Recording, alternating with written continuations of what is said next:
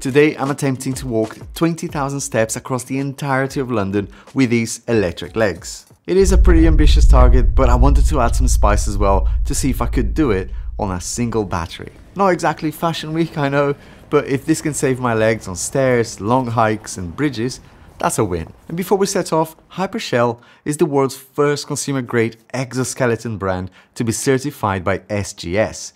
This is a serious third-party validation, not just marketing. I've been so curious about exoskeletons since I first saw them on Instagram about a year ago. This one from Hypershell is pitched at hikers, travelers, and I think I found, maybe accidentally, a couple more target audiences for it as well. Today I'm gonna show you the good, the awkward, and whether it actually helps when you usually would be shattered after a long day walking. But first of all, how does it work? Think of it like a pedal assist for your legs. Sensors read your motion and the motor gives you a little push at the right time. Setup was really quick, as you can probably tell. Less than 30 seconds and I'm up and going. And yeah, it's about, let's see what time it is so we know. It's about 1 o'clock in the afternoon, 12:47 to be exact. And we are starting here at Paddington station. Let's go. There are three main modes that I used: Eco, which is kind of her everyday assist; Hyper, more punch when you're kind of climbing or carrying something; and Transparent, no real assist, it just feels neutral. And there's also a fitness mode in the app that adds resistance, but more on that later. In terms of power, it's got a peak 1000 watts on the X Ultra, designed to deliver more headroom for things like climbing. As I mentioned, SGS validated performance, which means they really measured reductions in your exertion, like walking and cycling, under very standard tests. To be precise, Hypershell reduces physical exertion by up to 39%. And the beauty of it, as you see how I feel later, it lowers the average heart rate by up to 42%, which means you'll be able to go further without feeling as tired. And Hypershell also has something they call the AI Motion Engine Ultra. It has 12 adaptive motion states, including the snow and dune options. The idea here is that it learns your pattern and responds to it faster than you can think about it. One of the highlights for this product is the battery. It goes the distance, rated up to 30 kilometers of walking assistance on a single charge. Of course, if you use the Hyper mode, which I'll show you later, that distance will differ a little bit. I am able to put it in my backpack.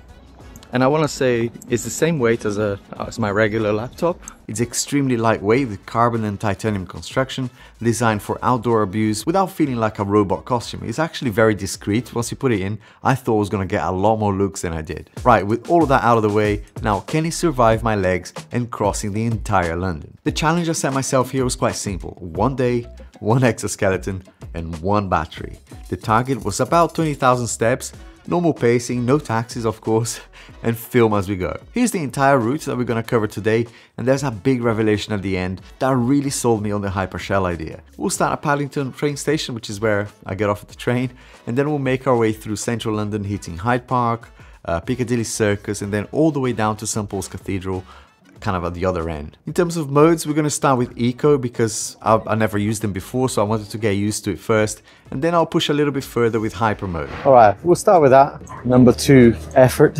see what happens. The first sort of impressions is you feel a little bit like a Superman. Not many people staring, which is always a good sign, but maybe it's because I'm wearing kind of dark clothes, so it's kind of camouflage in a way. From a safety perspective, we'll mostly be walking, but you know, if I have to sprint a little bit to cross the street or whatever, I think you will see it was perfectly fine for that as well. Just approaching our first checkpoint here in Hyde Park. I think on flats, my feeling right now is that it's almost like you've got constantly fresh legs. So you're not really feeling tired all the time. But before I got too much further, I decided to stop first to make sure that the fit was fine and just adjust the straps to make sure that everything was nice and tight without kind of making it uncomfortable.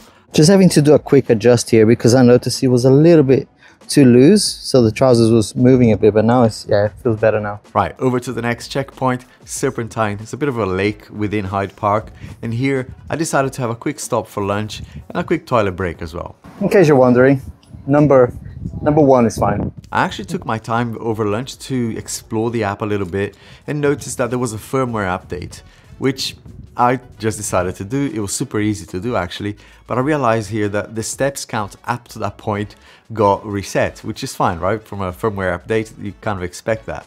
But no worries, because I was wearing my smartwatch as well, so everything was being counted here too. After lunch, from Serpentine to Marble Arch is a bit of a shorter walk, but I decided to push a bit faster with hyper mode, and it really got my heart going a little bit. I got kind of work up a little bit of a sweat as well, which is great, right? You're getting exercise, but without feeling too tired. And here's something quite cool that I noticed as well. We don't always walk in a dead straight line, right? Sometimes we have to swerve and do some quick turns as well. Eco mode is definitely the mode to start with, as I learned myself to get accustomed to the exoskeleton, but in no time you'll be able to increase the power and speed, and it's quite safe to do that. To actually do it is very easy. You just double tap to increase the power within the mode you're in, so double click, and if you hold that button for a couple of seconds, you change the modes, and it's all very easy to read as well because it's all color coded and easy to follow. And it was at this point, about 3/4 of the way, that I realized how comfortable it is to wear. And that comfort is due to its lightweight chassis, belt centered, and you can tighten each side as well, snug leg straps. I'd say wear comfortable trousers, but also good with jeans. Depending on the jeans, it's gonna be fine, but my jeans was quite thick and it wasn't the most comfortable, but it was fine anyway. Over to the next checkpoint now, Carnaby Street. It's quite a long way here, and there's lots of people in this stretch, so plenty of direction change, but I gotta say, I felt like Superman, speeding through people here and leaving everyone behind me. It was great. You feel like you are making some effort, but you're not spending as much energy. It's a great feeling, it keeps you feeling fresh, even though you walked thousands and thousands of steps. And now we're gonna go to Trafalgar Square, Horse Guards Parade and Westminster Bridge to have a look at the Big Ben. For this leg here, I was really in the flow now. Sure, I had a couple of stops, got a coffee myself, and I gotta admit, I loved hyper mode. Whenever I moved down to eco mode after being on hyper mode for a while, I did feel like a bit of a downgrade, so I just kept on hyper mode for a lot of the time. I decided to do a quick stop here by Trafalgar Square just to see how I was feeling. We're here now in Trafalgar Square. Good place as any to stop and see where we are. And as you can see, the battery is still holding strong. I've used the maximum of the battery now, and I think I've turned off a couple of times into kind of regular mode. But yeah, the hyper mode is my favorite now, even though we're going flat. I think after a few thousand steps, it does help a little bit more. But yeah, so we're on to St. Paul's Cathedral now, and then cross the bridge, the Millennium Bridge, and then somehow make our way back to Paddington. But I might have to get a taxi there or something, because we're running out of time. Got to get a train back to the west. So yeah, wish me luck. Right, now moving on towards Big Ben, and at this point I gotta say, I was really enjoying wearing it. Whenever I changed modes to transparent or fitness mode, I had to go back to hyper mode because yeah, I just enjoyed it. The fact that it gives you another, I don't know, 1,000-watt peak for the extra oomph on climbs, but it works really well on flats as well. And this mode is gonna be great for hikers, especially towards the end of the day when you're feeling a little bit more tired. Yeah, going up a hill or something, this will really help you. Okay, just to check in here at the Big Ben. And we've done, after the firmware upgrade, we've done 5 kilometers basically. And the batteries are 47%, so just under 50%. So we've been, to be fair, I've been using hyper mode quite a bit now. I actually enjoy that mode now. And yeah, let's go to St. Paul's and see how far we can drive this thing. In terms of the battery usage, actually, I was using hyper mode, of course. If you stick to eco mode, you can go up to about 30 kilometers on a single charge. At the end, you're going to see how long I actually walked on a single battery, but it was still impressive. And for this next bit from Blackfriars towards St. Paul's, which is kind of our finishing line, I thought it would be a bit of fun to get on an e-bike and see how that felt as well.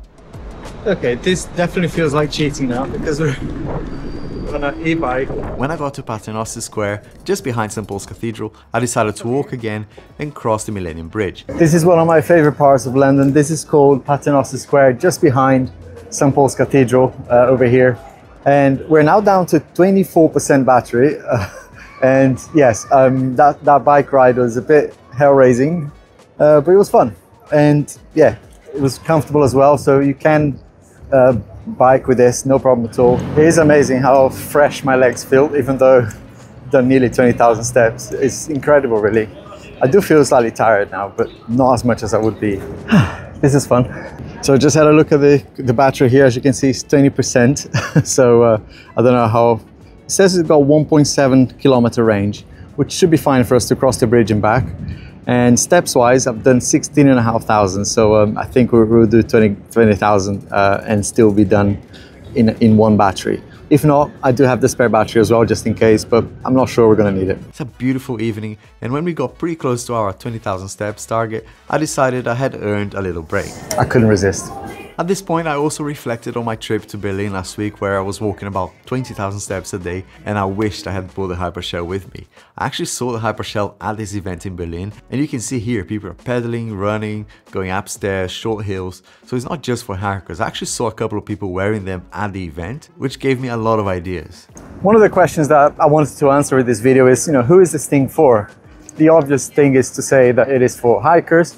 Absolutely, tick, perfect for that. But I'm also looking around London and seeing all these people walking, and I realized that commuting might be another huge use case as well, because you just put this on from your office to your home, and you don't feel as tired, and you can get home a little bit, save some energy for what matters really. So when you get home, you're not so tired. This is quite a revelation for that. And here's a hidden benefit that I hadn't realized until now. If you're traveling, you get to the end of the day and you go, oh, I wish I could go to that one next stop. And literally just happened. There's this one spot on top of this building here that I always love going. Typically at this point in the day, I would be too knackered to go up there. But because I don't feel less tired, this is supposed to give you like a 40%, 39% kind of reduction in your exertion. And I do feel it, because I'm feeling like going up there and taking a few photos again and then carrying on going back home. So definitely there's something in there. If you're traveling, this could be the difference between seeing something special and not seeing it. And that's what I mean, right? I could have easily been too tired by now and got on the train and gone home, and I would have missed this beautiful view up here. Yeah, that for me makes this well worth it, because like I said, I don't feel as tired as I would have been, and I could go to another kind of landmark here in London if I wanted to. I still feel fresh enough to do that. And that's the point, right? It doesn't replace your effort. It saves you energy for those moments that matter and gives you a little boost at the end of the day when you normally would have felt, okay, I need to go home now. So it was so nice to be able to still feel fresh at the end of the day and see that one more view. So here's the final result of the battery. We did almost 22,000 steps on one charge with a mix of eco, transparent, and mostly, to be honest, hyper mode.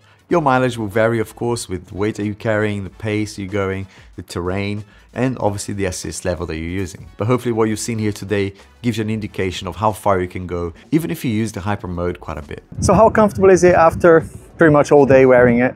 Very comfortable. I mean, I could have made it easier by wearing like maybe some hiking trousers or whatever, or maybe even some light shorts. And I realized you can actually have multiple people using it as long as you know your measurements in there. So who is this for? The obvious ones are hikers and travelers, of course, who want to save their legs and have that extra visit at the end of the day like I just showed you.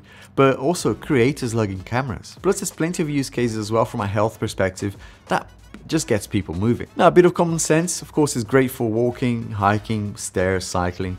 But I would say, not for squats, jumping or standing exercises. For running, start slow, try eco first and then, hyper if you suit your stride. Just be careful as you go, just kind of get used to it first. From a pricing perspective, this will depend on your region and your model as well. I'll leave current information below the video here so you can go in there and choose the different models. But in summary, one of the questions that I kept asking myself is this cheating? Look, I don't think so. It's more like saving your legs for the bit that matters.